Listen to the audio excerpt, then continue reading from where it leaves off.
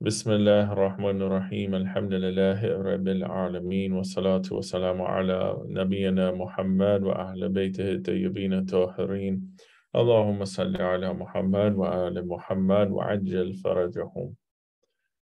So we're on chapter 21 in the greater sins.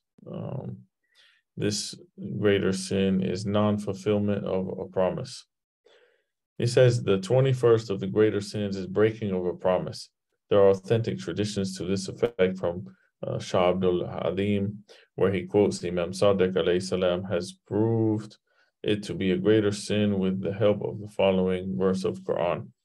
And those who break their covenant of Allah after its confirmation and cut asunder that which Allah has been ordered to join and make mischief in the land, as for those upon them shall be the curse, and they shall have an evil abode.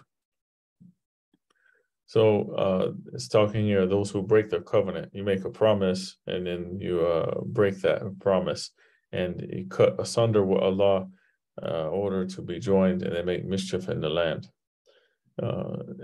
This verse always reminds me of Ghadir Qum. We have 120,000 people in Ghadir Qum, and Prophet says, Sallallahu Alaihi Wasallam says, Man kuntum Allah fahada aliyan mawlah. And Allah enjoined for us to follow the Imam and obey the Prophet in this, which is command from Allah. But people broke their covenant and they cut asunder what Allah ordered them to join and made mischief in the land. And now we are involved in big fitna all the way till today because they abandoned walayat of Amir al-Mu'mineen, Ali ibn Abi Talib alayhi salam. This is one promise because they promised with the Prophet to do this and then they broke this promise. This is one type of promise. We also have promises between us and Allah, between us and other people, and this encompasses a lot of different things. It says, Holy Quran denounces the breaking of a promise in the following ayat 2. Whoever fulfills his promise and guards against evil, then surely Allah loves those who guard against evil. As for those who take a small price for the covenant of Allah and their own oaths, surely they shall have no portion in the hereafter, and Allah will not speak to them, nor will He look upon them on the day of resurrection, nor will He purify them, and they shall have a painful chastisement. This is Surah Al Imran, ayat 77. Other verse, Surah Anfal, ayat 55. Surely the vilest of animals in Allah's sight are those who disbelieve, and they would not believe. And he brings the next verse. Those with whom you made an agreement, and then they break their agreement every time, and they do not guard against punishment. So Allah condemns this breaking the agreements. He said this ayat is critical of the Jews of Bani Qurayza. They didn't honor their covenant and that they made with the Prophet, and they chose to cooperate with the idol worshippers. So they supplied arms to the disbelievers in Mecca in the Battle of Badr. And Sheikh, can you excuse me? I missed that last one. What surah was that, and what ayat was that last two? Surah 8, ayat 55 and 56. 55 and 56. Okay, thank you. Yeah, you're welcome. So the Jews, they said that they would support the Prophet, but then they were sneaking weapons to the idol worshippers through the back door. So they broke their covenant. Later, they justified their actions, saying they had forgotten about it. They got under pressure. They said, "Oh, we forgot," and they entered into another agreement with the Prophet, only to break that agreement too. At the Battle of Khandaq, or the Battle of Trench. And they went with Abu Sufyan and they broke the covenant with Rasulullah sallallahu alaihi wasallam. And he says in different places in the Quran, we see that fulfilling a promise has been made wajib and highly emphasized. For example, Surah 17, ayat 34. And fulfill the promise, surely every promise shall be questioned about. Also, Surah Ma'idah, ayat 1. O you who believe, fulfill your obligations. It says, Ya ayyuhalladhina amanu awfu bil uqud. So when we look at obligations and covenants, firstly, we have the covenant we made with our Creator when we accepted the path of Islam. Some people convert to Islam. Some people are born as a Muslim, but there comes a time when they accept this as the truth and they accept that they want to follow this and they stop emulating their parents and they come to a conscious decision that they are Muslim. This is a type of covenant we have with Allah that we will, as Allah says, "Ata'iyullah wa atiyu rasul wa ulul amr minkum." In Surah 4, Ayat 59, Allah says to obey Allah, obey the Messenger and those in authority amongst you, the Ahlul Bayt alayhimus salam. So we have to stay truthful to our covenant we made to follow the guidance of Quran and Ahlul Bayt alayhimus salam, the Thaqalain, the two weighty things. We shouldn't be like that man mentioned in the Quran who was on that boat and he was surrounded by the storm.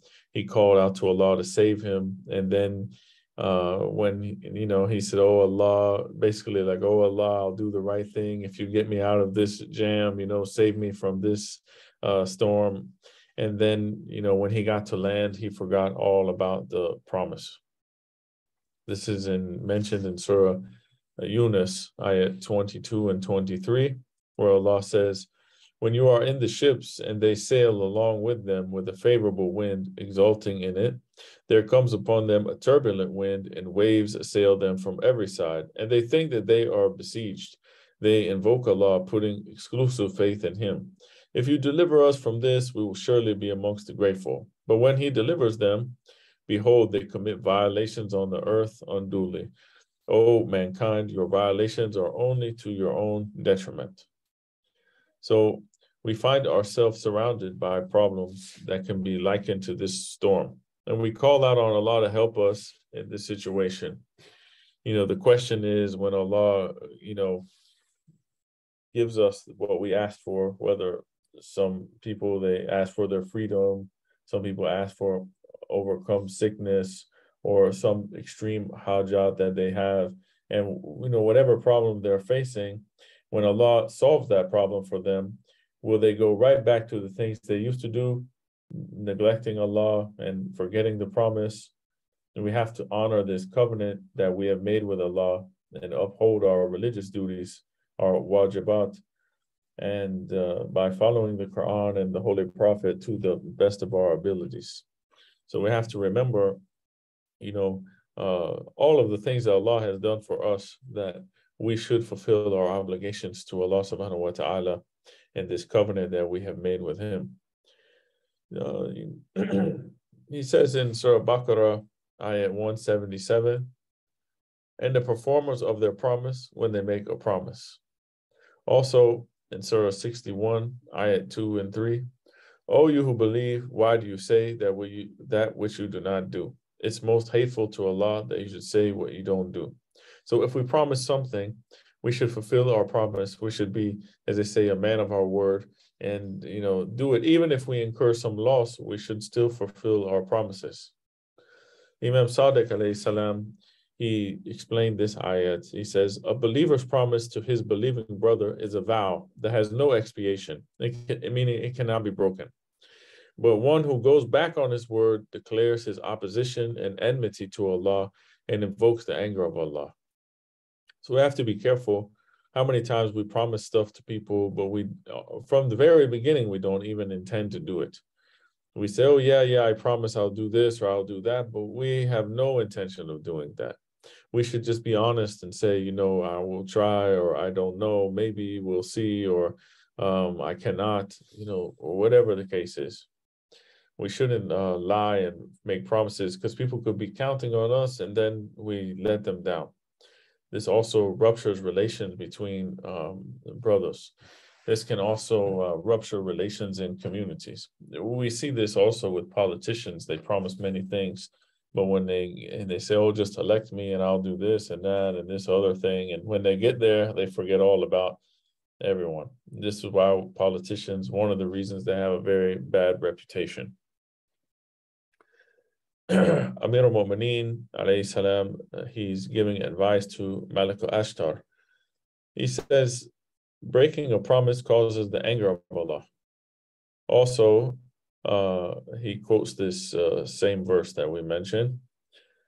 Imam Bakr alayhi salam, he says, there are 4 types of sinners who are punished very soon.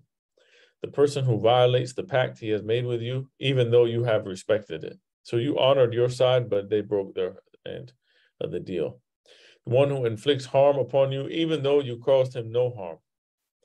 One who has promised you something, and you are faithful upon your agreement, but he is unfaithful.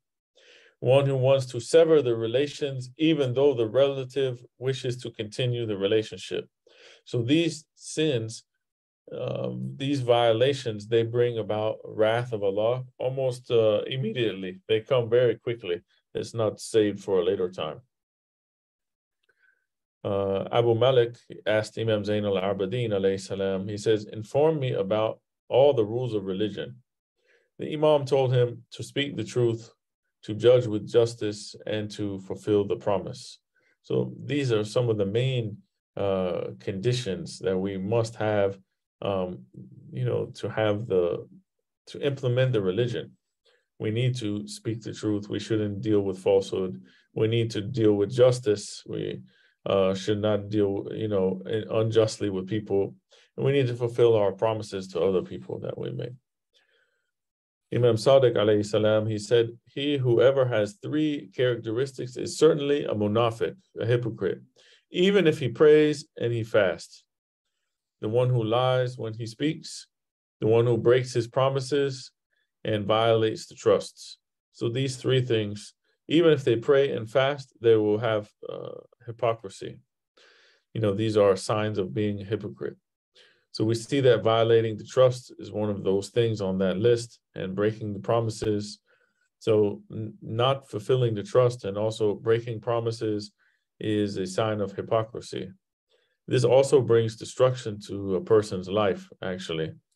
Imam Ali alayhi salam, he says, if one of 4 things enters a house, it ruins that house and deprives it of prosperity and blessings.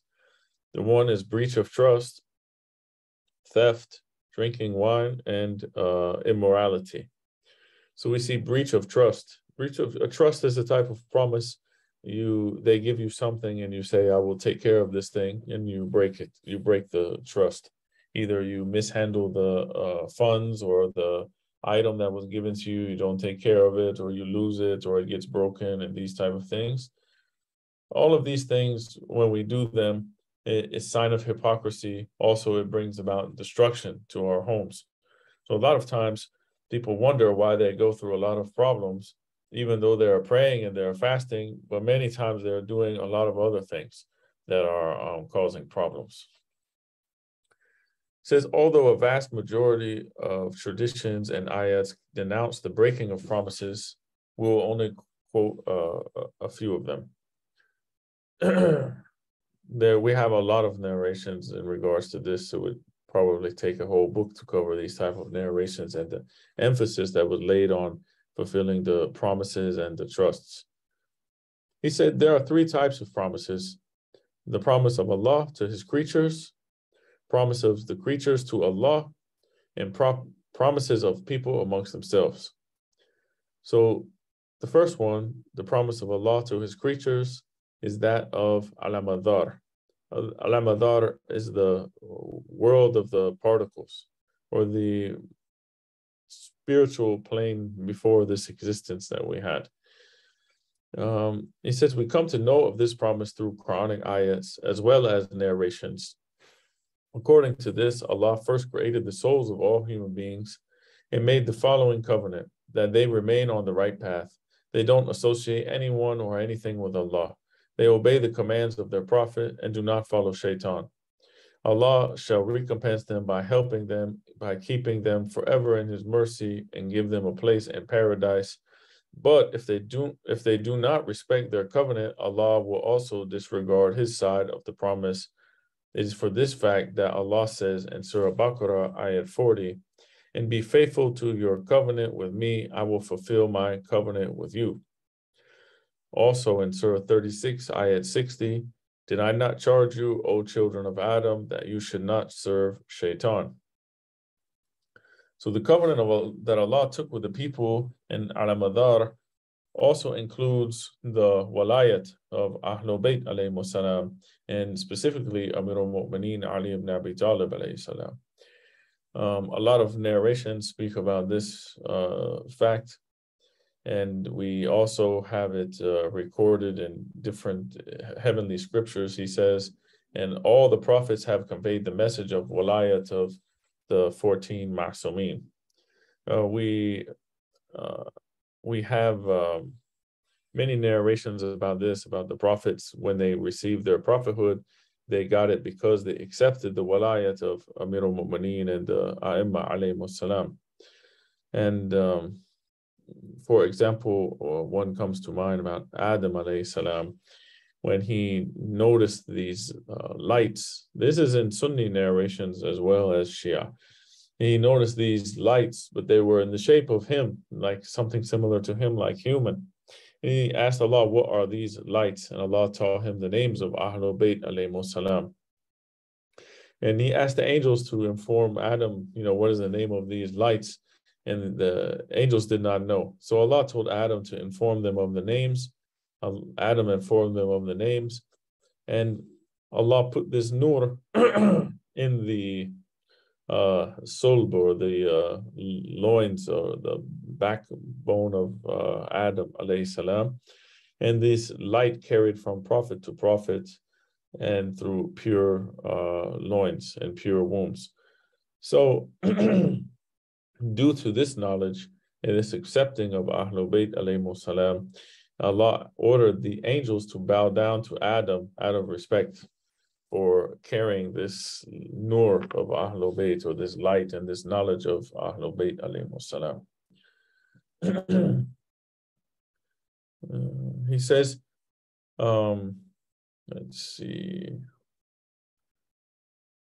And he says, whether a man breaks the promise given in Al-Madar or goes against his innate nature, he commits a greater sin. This fact has been emphasized in most ayats and traditions, and it is confirmed that honoring the covenant is wajib and not respecting it is haram.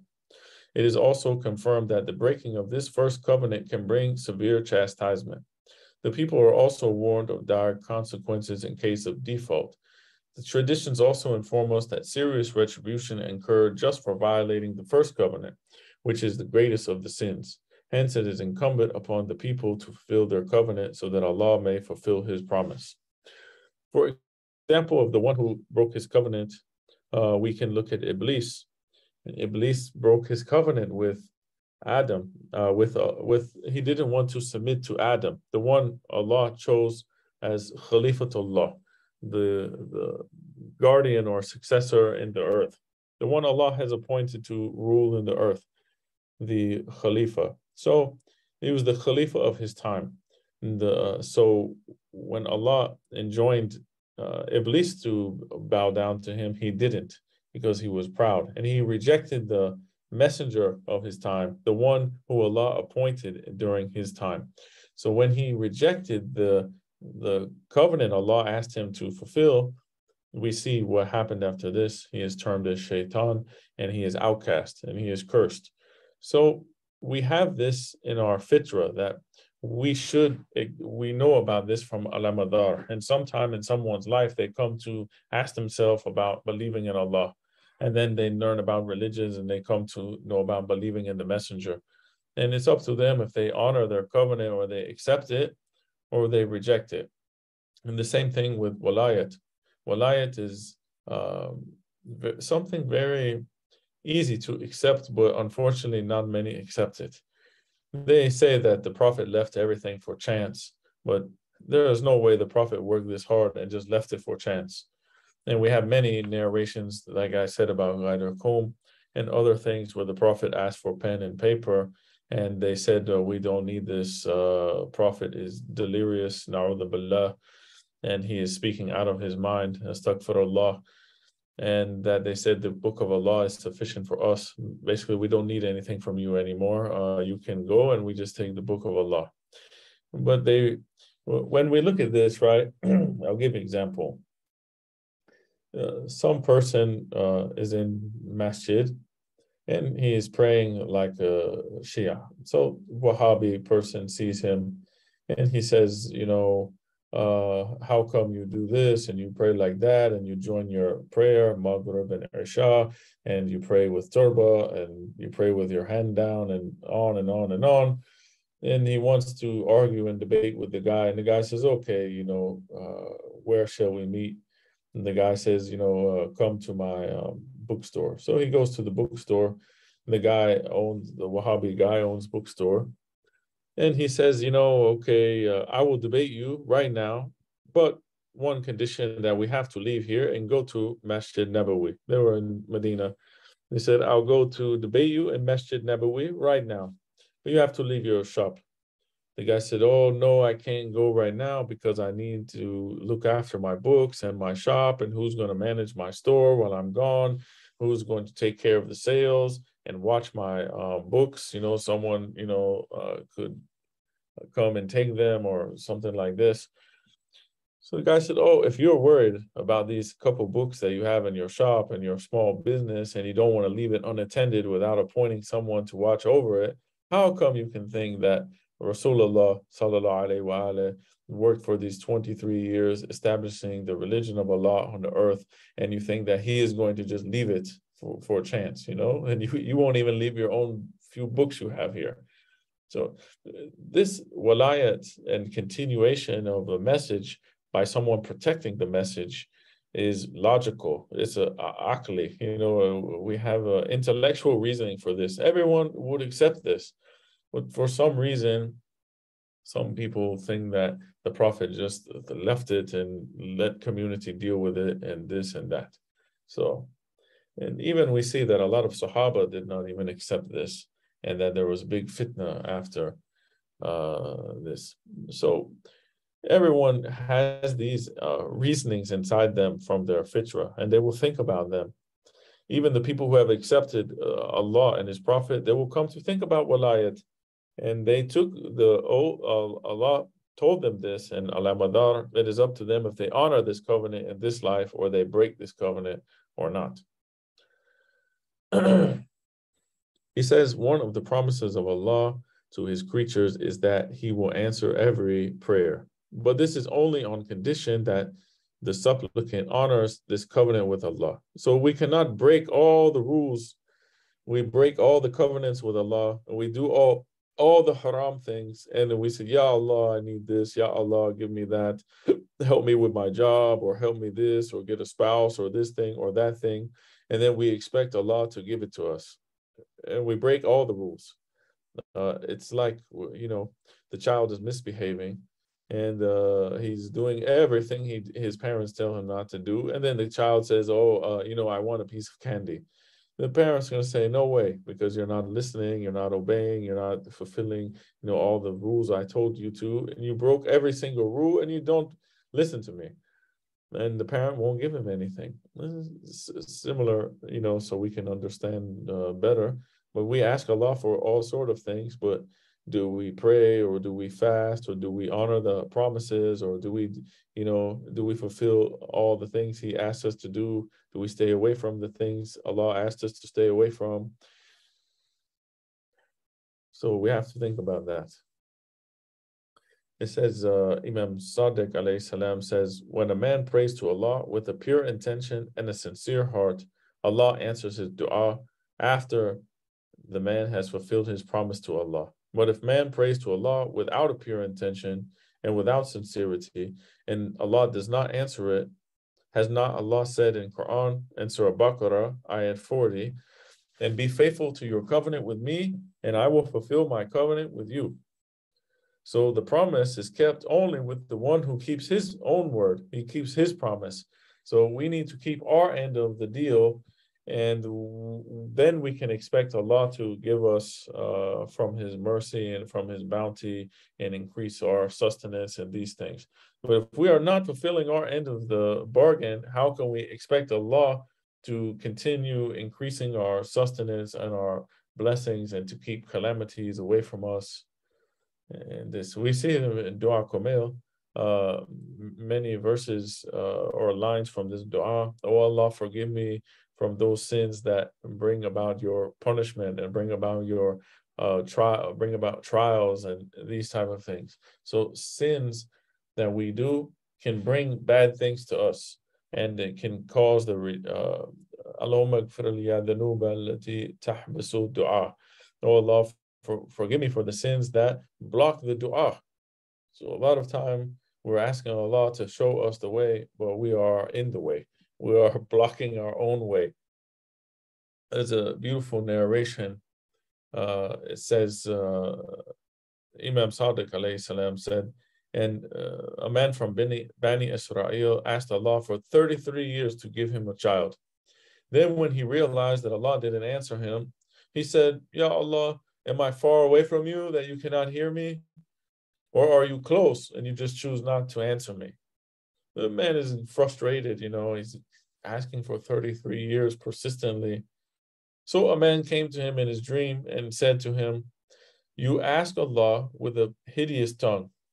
You ask Allah with a hardened and cruel and impure heart and a flawed and bad intention. So repent from your vulgarity. Let your heart fear Allah. Refine your intention. He said, so Imam said, the man did this, and then he asked Allah and he was granted a son. So we see the reason why his dua was blocked for 33 years is his own self. He had bad intention. He's has a bad tongue. He has a hard heart. So a lot of times we have to look in ourselves and we find our flaws and work on these flaws and ask Allah to forgive us for these things and the things that we don't even know about. Maybe we're doing things that we don't even know are bad and are blocking us. So we ask Allah to forgive us for those things too and make us aware of those things so we can fix them, inshallah. He said the second type of promise is that the man gives to Allah, like a vow or an oath. It says for an oath to be binding, it's necessary that it is expressed verbally, not something in your mind. It says, for example, if someone wants to vow to Allah and state it in Arabic language, he should say, Ahad to Allah, like I have vowed to Allah, or I have made a covenant with Allah. Or, for example, they make a covenant, Lillahi alayya, they make it binding on them for this thing that they want to do. We've talked about these things before: covenant, oath, and swearing. The ahad, nadar, and yamin, or qasam, half. They go by these. This last one, the swearing, goes by 3 different words. They're used interchangeably. Yamin, qasam, half. It's like saying wallahi, or wa rahman, or wa latif, or swearing by Allah's names. He said the statement of promise, oath, or the vow can be in any language, but it must be expressed verbally. A vow, for example, may consist of saying, if I return safe and sound from the journey, I will give such and such charity in the way of Allah. If an oath is intended mentally and not expressed verbally, it's not binding, shar'an, like by the Islamic law. And also we mentioned this before, it's like a youth who makes an oath or a vow, but he didn't have his father's approval, then the oath is not binding. Or someone swears by ma'sumin and it's not by the name of Allah, it is not binding on them. And many other of these conditions, we already talked about it before, so no need to be redundant and go over all those things again, because I remember it was quite lengthy we talked about. He says, it must be remembered that a vow, oath, or a promise should not be taken for a useless object. That is, the object must not be undesirable from the Islamic point of view. An oath taken to carry out some makruh or haram action, a vow to abstain from a wajib or a mustahab act, is invalid. So the vow is not binding. The vow actually was never valid in the first place. Like a person who says, if Allah saves me from this, then I will drink 1 cup of wine or something like this, do something haram. The oath is not valid in the first place. An oath taken for an action which is wajib and its avoidance is haram in a prevailing set of conditions automatically becomes valid if the conditions change. For example, a man vows to give $1,000 in charity if he gets well, but after he is well, he becomes so poor that it is hardly possible for him to maintain his family. In these circumstances, the vow is considered invalid and it is not wajib to him for him to fulfill it. So the conditions changed, and in that case, he is not liable for that anymore. He says, in conclusion, it can be said that an oath should be taken if it is acceptable from the religious point of view. In any case, an oath should be taken when common sense dictates that the oath serves some useful purpose, either by carrying out an action or by abstaining from it.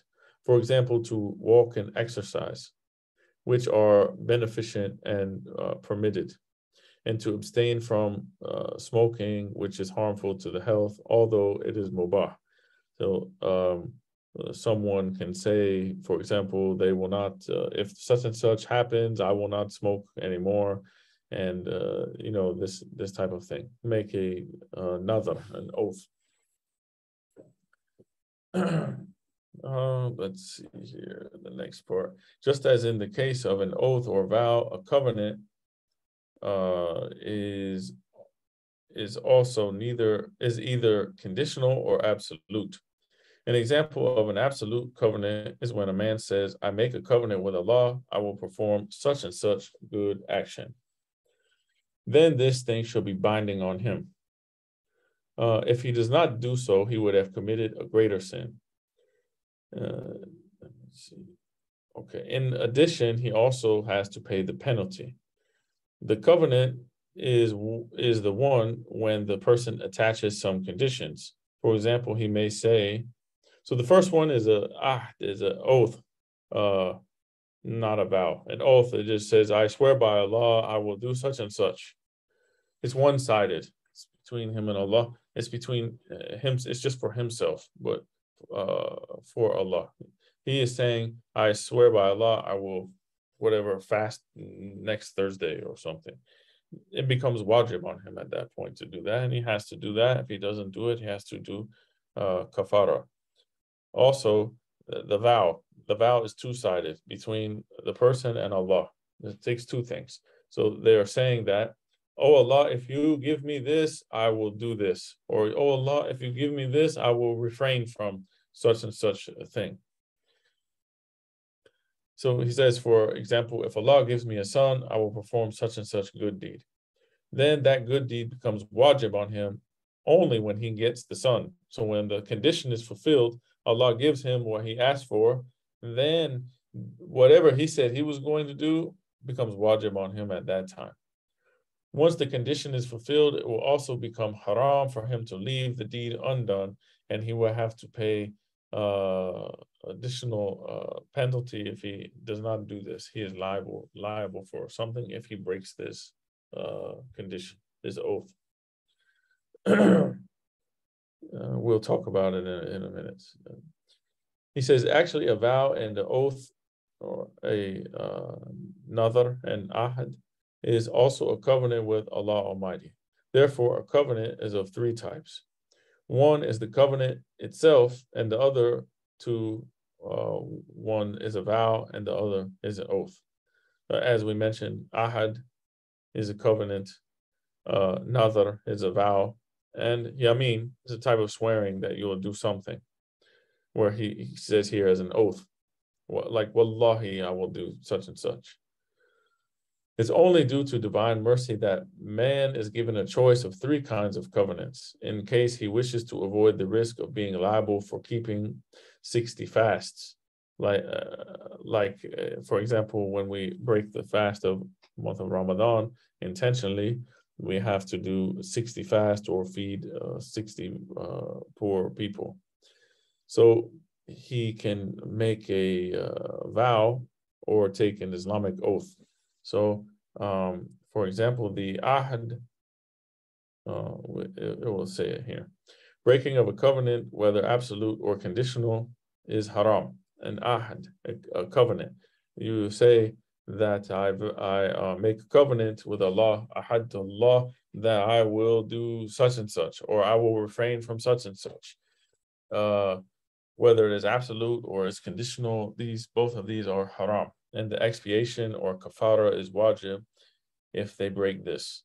It's the same as breaking or omitting without any reason a fast of Ramadan. So feeding 60 poor people, or keeping 60-day consecutive fast, or freeing a slave, which is no longer applicable in this time. And if that person is, unable to fulfill either of these two expiation options, feeding 60 poor people or keeping 60-day fast, then they should fast 18 days. Further, if the person is not even able to do that, then he should ask Allah for forgiveness, and this will be enough. This is for breaking an ahd. Ahd is a covenant, not a vow. Nadhr is saying, if Allah does this for me, I will do something, or I will refrain from something. Ahd is just one-sided, that you vow to Allah that you will do such and such. Like, for example, you say, I vow to Allah subhanahu wa ta'ala that I will go to Ziyarat Arba'een this year. And you don't go, just choose not to, something. And then this is an ahd, and you have to give kafara, which is same as breaking a fast in month of Ramadan, feeding 60 poor people, or completing 60-day fast. If you cannot do that, in the book Expiation or Kafara from Sayyid al-Sistani, he says that you can fast 18 days, and if you cannot do that, then just do tawbah. Sheikh, can I ask you a question on that? 60, you said 60 consecutive days. I thought it was 31 consecutive days and the next 30 or yeah, next they are called termed 60 consecutive days, but you are correct. It needs to be 31. And then the other 29 you can make on and off whenever you want. Yeah. Okay. But it's called 2 consecutive months. And I guess is a better word than 60 days, as he mentioned in the book. It should be 2 consecutive months. So 1 month complete, and then 1 day from the other month. Correct. Thank you. Yeah. Awesome. He says, if a vow, this is for ahd. So now nadhr, and we'll finish with this part. If another is broken, saying that, oh Allah, if you give me such and such, I will do such and such, this two-sided thing. If this is broken, it's the same as that of breaking an oath. That is, an oath is saying, Wallahi, I will do such and such, called yameen or qasam or half. That is feeding or clothing 10 poor people. Or freeing a slave, which is not applicable, but we should mention it. But if he cannot do any of these, then it is wajib for him to keep at least 3 fasts. This is for nadhr and yameen. So the one who says, lillahi alayya, upon me, for Allah is, if Allah, you give me a son, I will go to Ziyarat Arba'een this year, or something like that. And Allah gives you the child, and you don't go to Ziyarah Arba'een, and then you made another. So in this case, it was conditional. The first one, when we said ahd, you just said by yourself, Allah, I vow that I will go to Arba'een this year. You made it wajib on yourself, but it wasn't conditional on Allah giving you something. So that is ahd, and that requires the 2 consecutive month fast for kafara, or feeding 60 poor people, as we said. The nadhr is conditional. Allah gives you something, and you say that He gives you a son, I will go to Ziyarah Arba'een this year. And Allah gives you the son, but you don't go to the ziyarat. You broke the nadhr, the vow that you made. In this case, it is feeding 10 poor people, or clothing 10 poor people. Or if we cannot do this, then we need to fast for 3 days. And the same is for someone who says, Wallahi, I will do such and such, or Wallahi, I will abstain from such and such. The person says, Wallahi, I will stop. I will not smoke another cigarette, for example. and then they break down and they smoke their cigarette. They broke their oath, their swearing, which is we call yamin, qasam, or half. All these three words mean the same. Mostly we use like either yamin or qasam. So it's just swearing, wallahi, or you swear, but it has conditions. It has to be by Allah's name, for example, or one of his attributes. And we talked a lot about this before.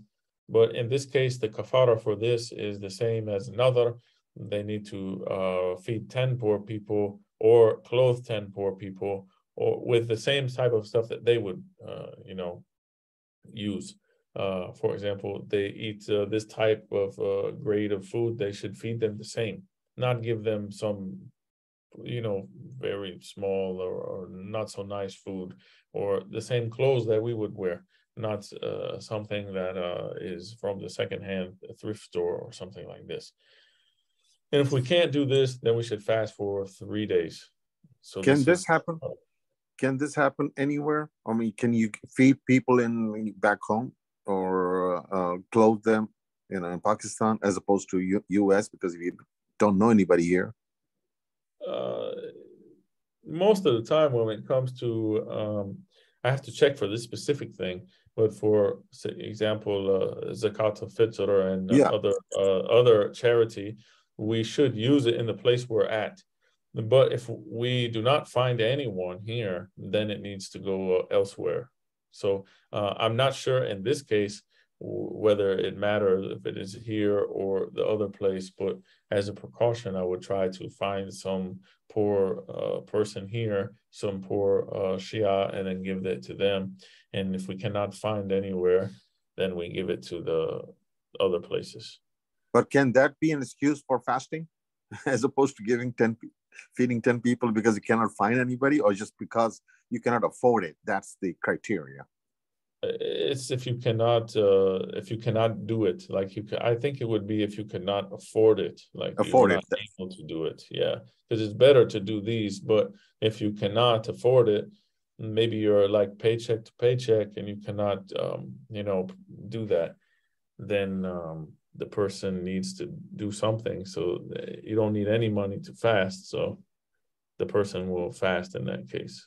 The reason I asked that question is we encountered these problems here. Even last Ramadan, the Eid al-Fitr, we collected the money to give it locally, but we did not find anybody here. So finally had to, well, a lot of time we think about the poor person as being like homeless or something like this, but the poor person is the person who cannot meet his needs for the year. Exactly. Like, that's the struggling criteria. and he's just barely getting by, and he doesn't really have sufficient money to pay all his bills. He could be in debts and other things, and he cannot, barely maintain any of this stuff, and he's always falling behind with other things. So yeah, unfortunately, we don't even hear about it. They may seem like okay on the surface, but maybe they are going through a lot of stuff, or they're unemployed or other things. But most of the time, to free yourself from that obligation of looking for someone, I would give it to the office of the marja and let them take care of it. That way you've fulfilled your obligation and they have the duty of distributing that money. Okay. Because I know most people who are in that condition will not reveal their predicament, their problem. So sometimes they don't want to take it either. Yeah, exactly. Even I had some Saham Sadat money. It wasn't not much, but I knew some say they're unemployed and they need it, but then, no, I don't want to give it to the next person. They probably need it more than me. And this went on a few times and no one would take it. So I ended up having to give it to the office and let them deal with it. I see. Okay. Yeah, so I mean, I think best is probably give it to one of these big organizations. For example, Imam has options, and you can select on their website. This is for this or that, or this sort of thing, or somewhere like maybe like Sabo Center in California, they have options for these things too on their website, and let someone else distribute it. It'd be much easier. I can understand Fitria being in a time constraint. It's really the day or the Eid and all that. What about the oath or Nadhr or Ahad? Is that time constraint too, that you have to feed 10 people within a certain time frame, or can you spread it out over the year? No, it's just it's liable on you until you fulfill it.